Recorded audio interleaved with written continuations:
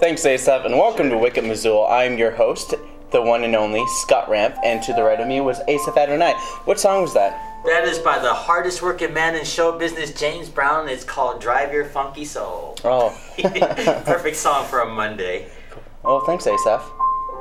Well, we have a great show for you guys today. We have a bunch of clips and a bunch of different videos. I'm going to do events today because Noel has the day off. We're going to be talking about, we have a whole bunch of brand new programmings on tonight. We have community lecture series, we have global public health, we have some clips from the Wild Walk that happened over the weekend for the kickoff of the International Wildlife Film Festival. So we're going to go over a little bit of that about the schedule, where you guys can go check out in terms of movies, and you can, just get a nice little highlight of what you can expect throughout this week happening at the Roxy Theater. But of course, before we start all that, we are getting a great chance to be outdoors and enjoy the late spring, kind of like maybe quasi-summer, because we don't really have a spring in Missoula. It may rain for maybe a month or so, but then it's like usually dry and hot. But it is currently 39 degrees out this morning. It started off a little cold, but of course you can expect it to be a high of 69, maybe even warmer, because it can be super clear. And of course it'll start chilling out tonight as well because it is clear. And then Tuesday, it's a high of 72 degrees outside. Wednesday, your high is going to peak up to 78. We might even see temperatures in the 80s this week, but who knows?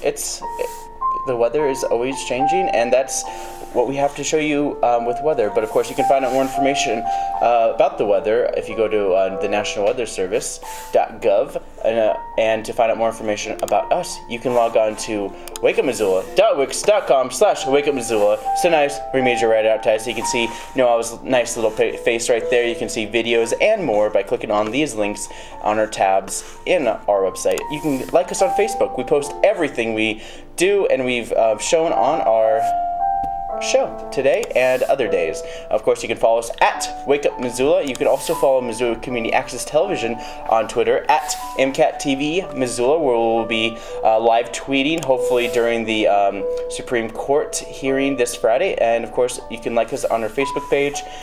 And you could also go to our MCAT.org for more information and to download and find out more about making your own TV show. You can also be part of our stop animation drop-ins for kids aged 9 to 13. And also, we have our MCAT on YouTube. And finally, it's our summer programs. All you gotta do is click on this picture at MCAT.org, and you can download the form for your child, and we have it age range from 9 all the way until 18, because we just started a teen workshop group called Zombie Movie Making Workshop. So it's a great resource, and kids get to come together and make a movie. But that's about it in terms of MCAT. Let me show you some videos, because I'm kind of getting tired of talking. So here is a little taste of, this is the kickoff to the International Wildlife Film Festival. And here's the parade that kicks it off every year. And this happened, I believe it was last Saturday on the 16th.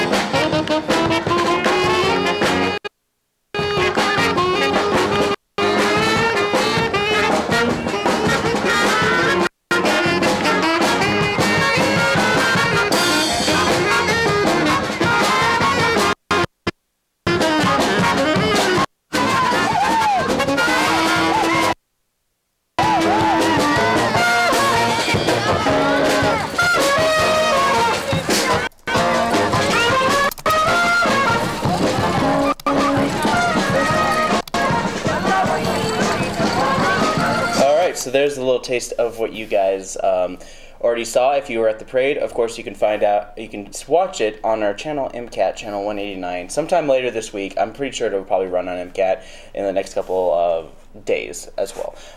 You can also, let's see. I have, so as you can see, I'm wearing a shirt. This shirt was given to me from the people at Diversity Day, and it was great. It was great. It happened on Saturday, about from 6 to 10, and they had a whole bunch of little skits and little things that happened to celebrate diversity here in Missoula. And of course, I have a little bit of highlights, basically kind of encompassing the best, the thing that really stood out to me personally when I was filming this over the weekend. And without further ado, here's a little taste of Diversity Day, which will probably be running on MCAT sometime next month, but here's a little bit of this. I realized right then and there, life is 100% limitless. It's all what we make of it, and it's all what we choose to do with it. And for me, that just means doing things a little bit different than what the majority of people are doing, or how I was doing it before my accident. And it also taught me that, yes, I'm very lucky. I've had an amazing support group around me. I've had amazing opportunities to get on these hand cycles, to get out and do what it is I love to do and continue the lifestyle that I live. People as far as they would go and not as far as you would like them to go. My years in the social activist helped me in my run in 1960 to run for the U.S. House of Representatives. I may be the first woman member of Congress, but I won't be the last. Yeah! I thought things were normal in the way that I realized the rest of the world. So there's different levels of normal, but then I started traveling to other reservations and seeing other young people and other young kids dealing with a lot of the same struggles, a lot of the same hardships, and I felt, that after I started being more exposed to the different levels of struggle and different levels of trauma, different levels of oppression, I started to feel a need to do something about it. All right, so that was a little taste from your diversity event, as well as, but now we're going to talk a little bit about what's happening here in your Missoula area. So, of course, if you are a little bit illiterate on Facebook, they have a Facebook class at the Lifelong Learning Center starting this morning at 9 a.m. So you can go check it out. Just learn about Facebook. This is for last few survivors of the non-Facebook world. There's ASUM Housing and Community Resource Fair at the University of Montana.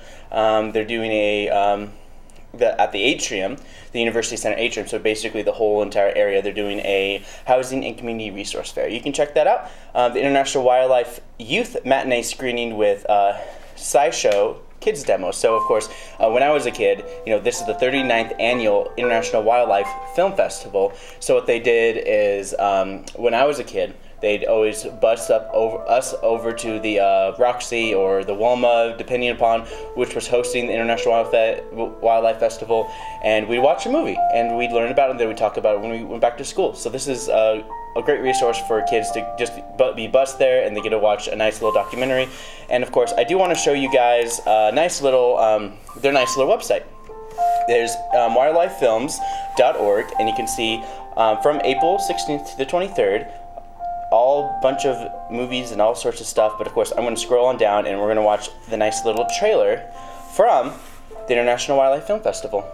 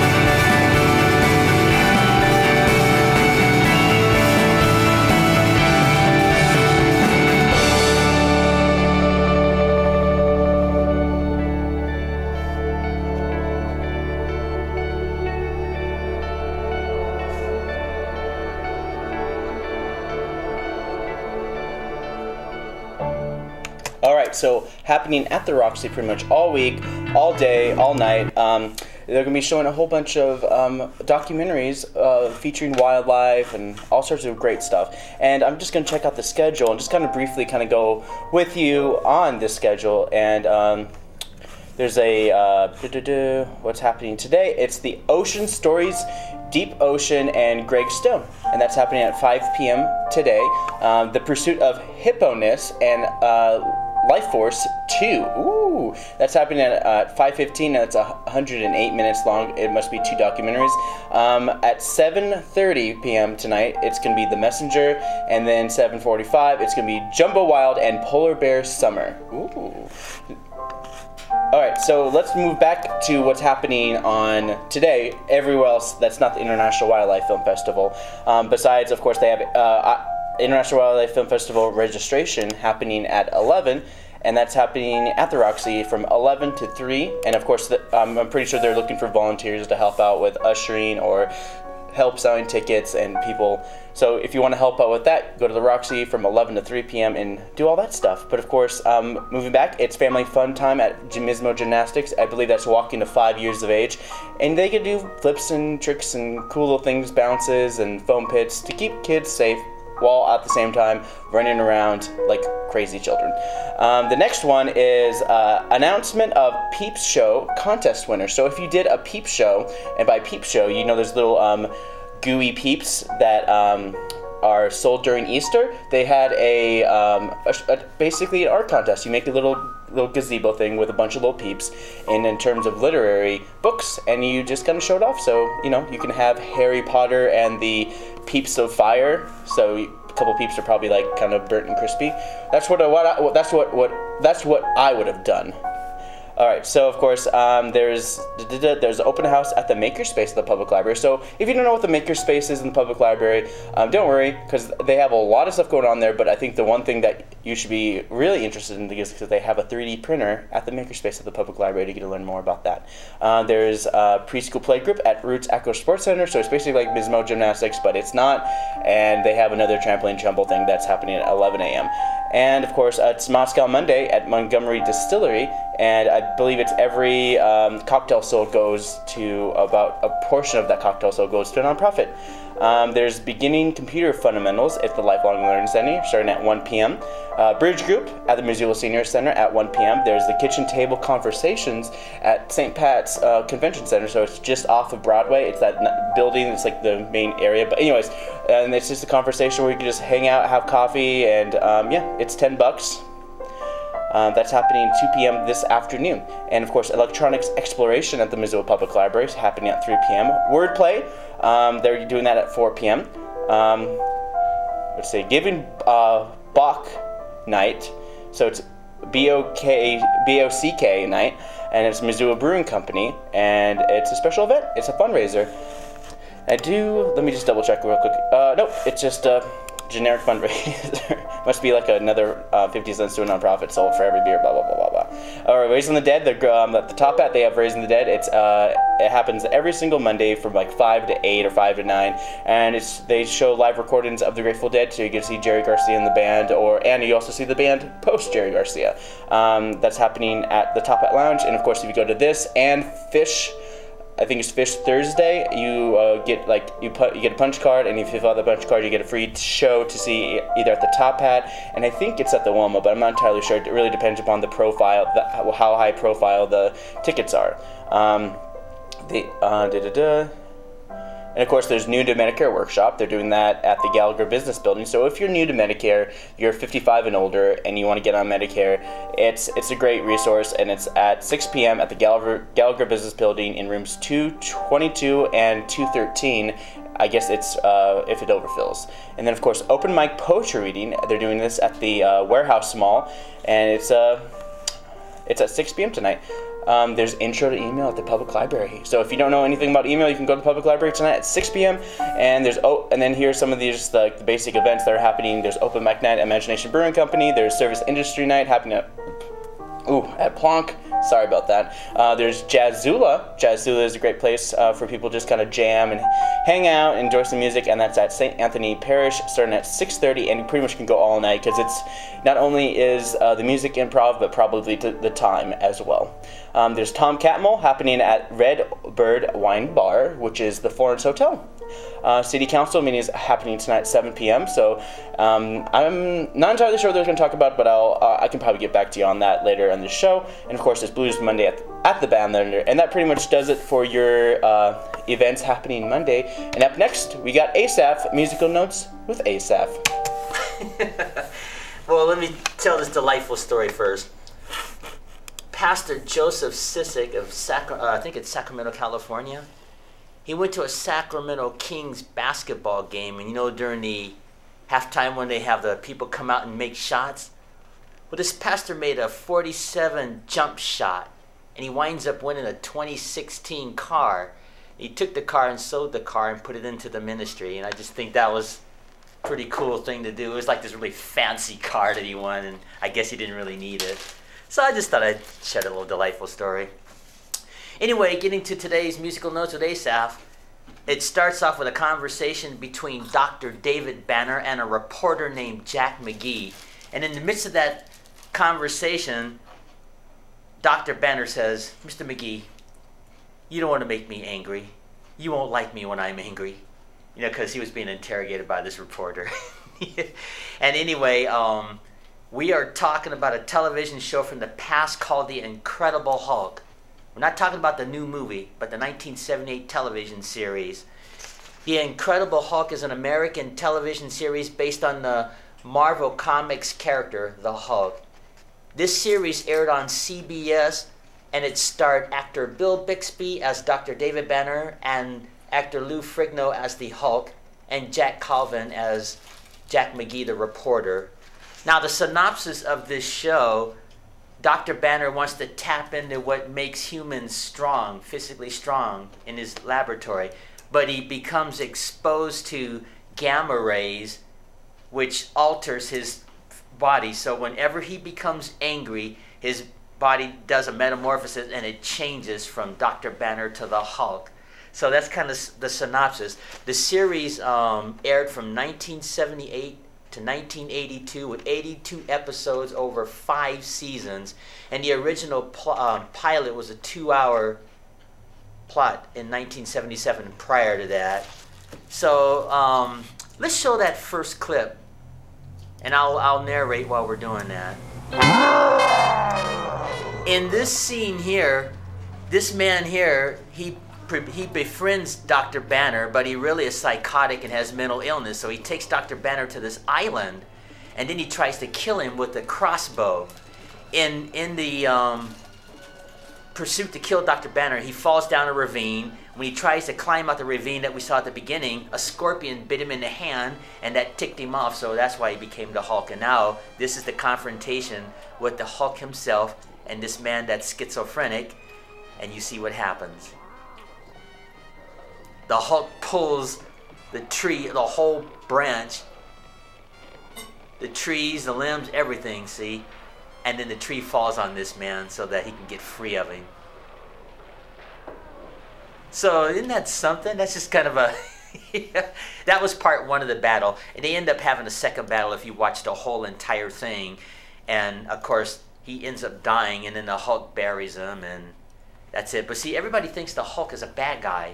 He's really a good guy, and he lives a transient kind of a life trying to find a cure to keep him from turning into the Hulk. And of course, the Hulk has a good side, like this scene with this rabbit here. Yeah, he's kind of like a vagabond. Yeah, and the reason for the vagabond is because he's trying to find a cure to keep him from turning into the Hulk, Dr. Banner. So he spends his entire 5 seasons trying to find it. And then, of course, I do remember that they did a couple they had a cliffhanger movies. at the end. Couple and like there were movies after that. I remember that they did a couple like it was like cheesy titles like Death of the Hulk or Trial of the Hulk, where it's like the Hulk is in trial and they're just like probably the prosecutors like really making him mad and just saying all this terrible things to him, and he's like, "You wouldn't like me when I'm angry." Yeah, well, you know, all those after Hulks were kind of cheesy, but this television show was pretty cool, actually. And another reason why I like this show is because I saw actor Lou Ferrigno in real life during his heyday when he was the Hulk. I got to see him, and when he ripped his shirt off like the Hulk, this man had muscles in places I didn't even know they had muscles. And he wasn't wearing the green makeup, so you could see all the chiselness of his form. And the women were going, ah! They were screaming and carrying on seeing the Hulk in real life. And I remember thinking, man, this guy is huge. Yeah. I mean, you should have seen him in real life. I couldn't even describe it. He was so chiseled. Well, it's crazy. Like, you know, like being that big, it takes a lot of work, and it's not one of those things that you can't just decide to get big. A lot of times, there's some people that I know that have been working out, and who's like. And then there's people who are bodybuilders who've been working out since they were 12 years old. Well, Lou Ferrigno was one of those people. You know, his history, he had a hearing problem as a child, and he was put into the weightlifting to build his esteem, and of course in his case it worked. My favorite memory from The Incredible Hulk was Lou Ferrigno was like, why doesn't Hulk have so many lines? And then they responded was like, well, the Hulk doesn't have a Brooklyn accent. That's funny you mentioned that, because they didn't want to have the Hulk talking, because they didn't think it would be credible to have this monster talking in the series. Now in the cartoons, I think he talked. Yeah, in the comic book too, they had him talk a lot here and there. There were some iterations of the Hulk where he's just like a giant raised berserk rage monster. Other times they were just kind of like where he was just wandering around, and you never see him turn back into Bruce Banner, or television was the only version where they actually called him David Banner, which has always confused me, because like when the Incredible Hulk came out, the movies, and then of course the Dr. David Avengers, Banner, the movie, but the comic is Bruce Banner. Yeah, and then I guess they didn't want that confusion with the comic and the television series, so they changed the name. It's so weird. But then of course, and even in the modern iterations of the Hulk, they also put David in his name. It's like Bruce David Banner, or David Bruce Banner, and then of course they made his father David Banner as well in the Eric Bana movie. But of course, that's just Hulk stuff. Yeah, well, for those who have never actually seen this television series, if they put The Incredible Hulk 1978, they can see the entire series. Cool. And I'll end it on that note. Thanks, Asaph. Sure. And that was Musical Notes with Asaph. Let's continue events. What's happening tomorrow, which is Tuesday, the 19th of April, 2016. And this is what's happening. Of course, they have winter walking tours and coffee meets at Sentinel. So of course, if you're interested in just going outside and checking out, climbing some mountains and doing some hikings, they're doing a winter walking tour and coffee meets, and they do that at 9 a.m. at Currents Aquatic Center. They meet there, they hang out, and they be like, okay, let's go, and then they go. And some people just kind of like stick around and just hang out, whatever. They must be the employees. Then there's more International Wildlife Film Festival. It's the River Walk with a naturalist, and they're doing it at the Roxy Theater. I believe it's you meet at the Roxy, and then you go for a river walk. So you have the choice between a river walk or you climb Mount Sentinel with the Parks and Rec crew. There's introduction into WordPress. So if you're interested in kind of like starting your own website, maybe it's one of the it's the OG of the websites, which is WordPress. There's matinee screenings for Anne Clark for Coalition. They're doing some stuff at the University of Montana for the International Wildlife Film Festival. You can check that out. Family fun time at the Y starts at 9:30 a.m. Tomorrow on Tuesday, and it's just you get to go to the Y. Your family gets to maybe hang out, and it's a great resource for not only the kids but also the parents as well. Open hours in Makerspace at 10 a.m. at the Missoula Public Library, Tiny Tales, and they usually do this at the Dragon Rug, where they do finger plays, they tell stories, and of course this is from, I believe it's from basically birth to like 36 months or 3 years or so, something like that. And they need an adult lap is required, but that happens at the Dragon Rug on the second floor of the Missoula Public Library unless otherwise specified. Preschool playgroup at Roots Extra Sports Center. So like I said, today at 11, it also happens tomorrow at 11, and it's from walking to 5 years of age, where you get to do flips and foam pits. They're shooting the bull Toastmasters. If you're interested in learning to speak well, you can join the Toastmasters, and they are at the Alps Boardroom at the St. Patrick Hospital, and that's starting at noon tomorrow. Mule-tastic Tuesdays at 12 p.m. and there's Introduction to Lightroom at the Lifelong Learning Center at 1 p.m. There's the Walk with a Doc at 3 p.m. It's conference room at the Missoula YMCA, and that's sports, fitness, education, and health. There's a youth adult volunteer orientation at the Missoula Public Library. So if you want your kid to stay out of trouble and be involved with the Missoula Public Library, they're doing that at 3:30 p.m. after school tomorrow. And of course, there's caregiver support group at the Missoula Asian Services. Of course, our friends at the Missoula Asian Services come down here and talk about some of the caregiver support. So if you're a caregiver and you want to learn more, or if you just want to be supported and maybe tell some war stories from healthcare, you can go check that out. And that's happening at 4 p.m. at Missoula Asian Services, which is just off of Orange Street, which basically turns into Stevens, but of course it's Orange Street. It's that big curve, and it's that big building where you see a fairly good-sized bus stop. So if you're interested in that, you can go check that out. There's Frenchtown Lego Branch Club at 4 p.m. There's Yoga Warriors at the Lifelong Learning Center at Red Willow. It's for veterans and people with PTSD and veterans with PTSD who just want to use yoga as a stress release, and of course for health as well. There's Snow White Cupcakes Workshop at Taste Buds Kitchen, and that's starting at 4 p.m. tomorrow. There's Falf in the Parks. So Falf, it's warming up outside, guys, so it's time for some Falf at the Blue Mountains and other places around Missoula County. And then, of course, they're doing that at the Ben Hughes Park, and that's starting at 5 p.m. tomorrow. And there's a free lecture, Introduction to Hypnotism. And of course that happens at the Missoula Public Library at 6 p.m. and then just making the most of your smartphone at 6 p.m. at the Lifelong Learning Center. Missoula Art Museum is doing a reception tomorrow at 6 p.m. for Ginny DeWeiss.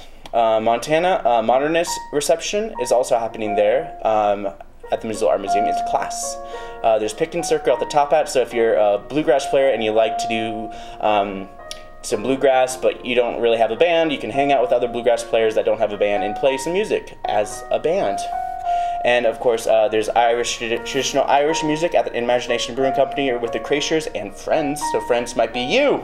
Captain John Mullen Leadership Team meeting. So learn about John Mullen, and that's happening at 6:30 p.m. at the Glenera Place Apartments. System check at the public library is at 6:30 p.m. It's for I think it's young teens get to go and play video games and stuff. Roll up your sleeves, hands on kimchi at the Good Food Store. So you get to learn how to make kimchi at 6:30 p.m. at the Good Food Store tomorrow. Community game night at the Missoula Public Library. 6:30 ULA. It's like I guess yeah, it's movement and dance happening at the Barn Movement Studio at 7 p.m. tomorrow. Let's see, African Dance Class at the Missoula Senior Center at 7 p.m. and Missoula Symphony Cabaret Concert No. 3, Catherine Chi, and that's at the Top Hat at 7:30 p.m. tomorrow night. And then of course you have all the adult TNT at Mismo Gymnastics and Roots Acro Sports Center for adults who want to do flips and stuff in the foam pits without running into small children. There's the Missoula Showcase at the Badlander, so it's open mic, and it's the best of the open mic happening at the Badlander at 9 p.m. And of course, also on Tuesday, it's the International Wildlife Film Festival after party, so if you want to get involved with that, that's the last event that's happening at 9 p.m. tomorrow. And of course, all these events you can find at missoulaevents.net. And when we come back, here is some of the videos you can watch on MCAT for the next 2 days if you guys don't want to go out and do anything. So without further ado, here is all the new programming happening on MCAT tonight. Halfway through a novel at this time, and a little more than a third of a way through another novel that will never be finished and makes everyone sad. So yeah, and I think like ultimately, books are often sold in pairs, and it's like the 2-book deal is fairly standard for a new writer. The College of Visual and Performing Arts celebrates George Gogas as one of its greats, inducting him into the College of Visual and Performing Arts Hall of Honor on this day, March 5th, 2016. Congratulations, George. Thank you.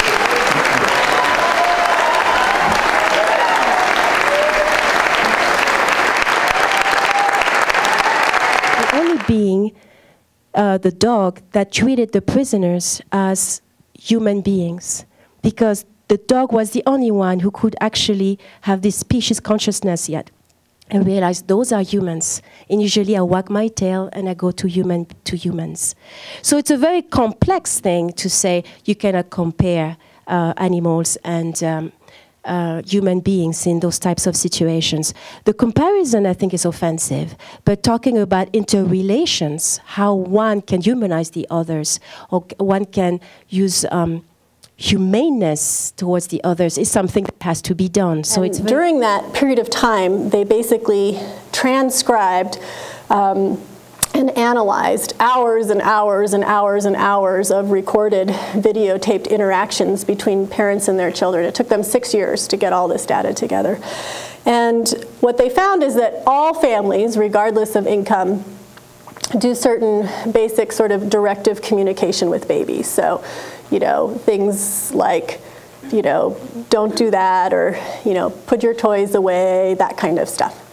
But then they noticed that there were some significant differences among the different socioeconomic groups.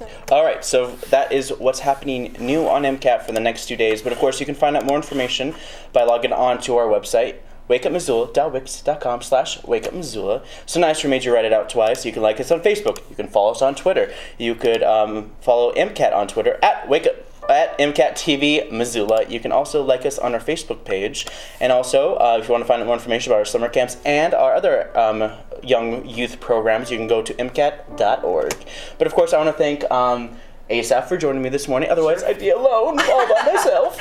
And I want to thank you all for joining me this morning. Y'all, and that means you all. Crazy. And for Wake Up Missoula, I'm Scott Ramph.